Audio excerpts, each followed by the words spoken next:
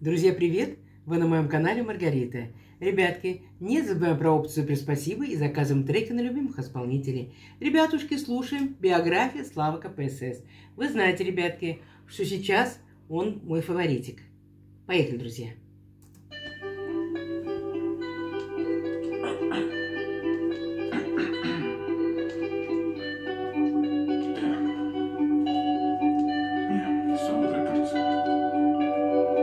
В 90-е родился в городе Хабаровск, минорные биточки, текстики, чтоб вызвать жалость, общага, помню я замызганный подъезд, деревня, мы с батей на Корневку в лес, приморская тайга, лютые холода, летом жара, и бабушка еще жива, наказывает, чтобы был хотя бы к обеду, братья куски, и мы строим с ними.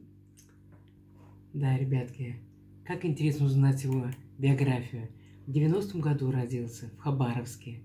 Очень интересно.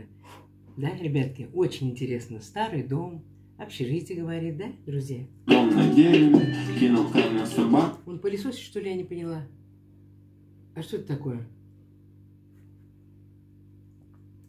Потом было стыдно, так заскурил, сердечко сжалось пружиной. Из воздушки воробьев убили, тоже, блядь, мелкий трупик на... Ну, детство интересно у него было, да, ведь ребячье детство было. Все как у маленьких детей, в городе небольшом, да? Не то, что в небольшом городе, а не в таком мегаполисе, я имею в виду, как Москва. В руках, что с меня взять? Сестру били, меня нет, времена голодные. И пока на хлебзаводе родаки, футбольные сезоны играем, вместо ворот качели. Я Рокинга застолбил, щечки как в ебине.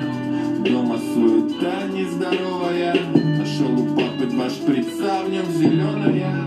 Мама платила морфием за овощи бандитам. Так на хату накопили, общага финита. Новый класс, школа, понятия блатные. Уделять на зону в 3 классе ебаный стыд. Но так жил мой родной Дальний Восток. Толкин, Перумов, Лукьяненко, березовый сок. Спутал у деда с самогоном, горел рот. Отец все чаще выпивал, поперли завод. Эти ребятки очень с простой семьи, да? Простая семья, родился простым мальчиком, да, ребятки? И он добился всего сам. Ну, благодаря, конечно, Богу, Аллаху, талантливый он. И благодаря своему терпению, умению, труду, ребятки. Правильно? Он трудился. И стал очень известным музыкантом, да, ребятки? Батлистом, репистом, музыкантом, ребятки, да? Повода. С мамой скандал, наши проиграли, батя выпил, битая посуда и конец совместной жизни. Это моя жизнь. Нет повода стыдиться, нет повода гордиться. Одни и те же лица, горькие, бы не взял. Родители расстались, да? Родители расстались. Надо же. Меня в союз писателей, ведь за каждым человеком стоит биография. Ну чё потом, мама на 2 работах, по вечерам слезы, так больно засыпать, слыша это снова, опять новая школа, там... Одет шикарно, да, посмотри, как красиво одет. Шикарно, красавчик, умничка. Научили пить, спирт и кола, водка, было в чем забить. И похуй день летит с троечным дипломом. Закончил больше посещений, было проебов. Похуй лето, плюс 40, теплое пиво. Сказал девчонке, что она вкусно пахнет, а она не пизди, я голову 3 дня не мыла. Жизнь хуйня, батя приезжал, как выходил за поер. Давал мне пару коробков приморской ядреной. Курил сладко, учился шараги и думал, жизнь прекрасна, меня ничего не парит. Мама устала. Конечно, он думал, жизнь прекрасна, да, он не знал хорошей жизни, да. Сейчас, конечно, сравнение у него большое, да. Сейчас как он живет и как раньше жил. Сейчас какие деньги, какие раньше деньги были, да. Уехала в Питер, чтоб не видеться с батьком. Снял хату с валиком и сайком. Курим, читаем USB микрофон. Потом пропустил звонок от отца. Думал, сейчас мне говорить не в тему. А он умер через неделю. Когда хоронить поехал, были ливни, дороги размыло. КамАЗ на веревку цепляет машину и тащит по дну вдоль перевала. Больше меня ничего там уже не держало. Это моя жизнь, нет повода стыдиться, нет повода гордиться. Одни и те же лица, горькие, бы не взял меня в союз писателей, ведь за каждым человеком стоит биография. Ну чё потом, питерский этап, бабушка купила крест. Видишь, как он молодец, да? Как он талантлив. Он даже свою биографию, как рэп читает, да? Какой он талантливый все равно. Вот талантливый. Чтобы было где спать, устроился в сервис-тест КПСС. И музыку еще к этому, да? Биографию, то, что он читает музыку, он написал еще. Вообще талант еще. Вот реально, да, вот он мой кумир сейчас. Вот такой он мой кумир он у меня сейчас, это нереальный. Вот все, честное слово говорю, потому что, я же говорю, я слышала рэп его, как он Оксимирон отвечал. И как он все это говорил четко, всю правду, понимаешь? Он же младший его, он не боялся, он прям подходил к нему, и ему прям ответы. И он, знаешь, прям он в моих глазах вырос.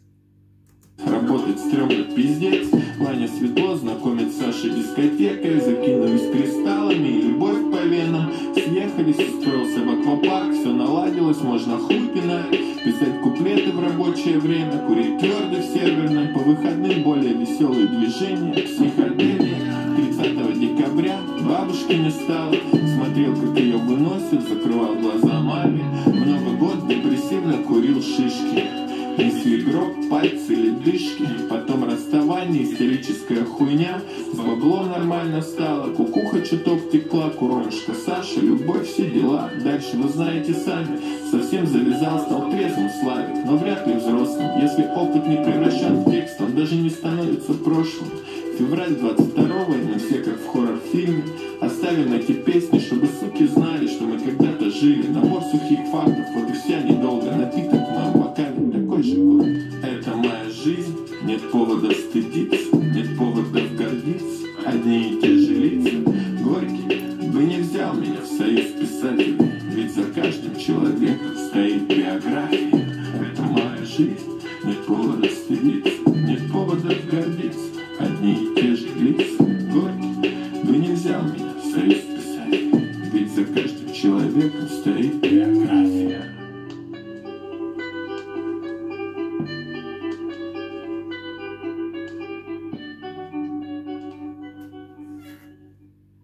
Это же вот музыка какая красивая, да? Вот читает биографию. Читает биографию, и такая музыка, да. Спокойно так, рассудительно. И знаешь, вот приятно слушать его. Вот он спокойно все это говорит. Не кричит, не шумит, а просто все ровно нам рассказывает, да, о своей жизни. Конечно, для меня он сейчас номер один. Вот, честное слово, мне он так нравится. Вот просто он мне нравится. Я не знаю, да. Во-первых, он... Ну, не то, что во-первых, но он умненький. Красивенький. Умненький. Такой вот прям вот...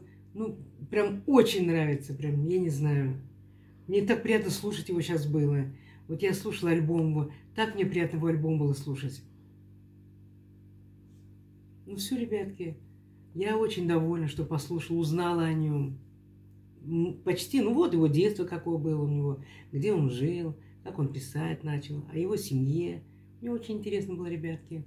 Вам, наверное, тоже интересно было, ребят, да, послушать его. Талантливый человек, ребят. Ну все, друзья. Пока, мои хорошенькие.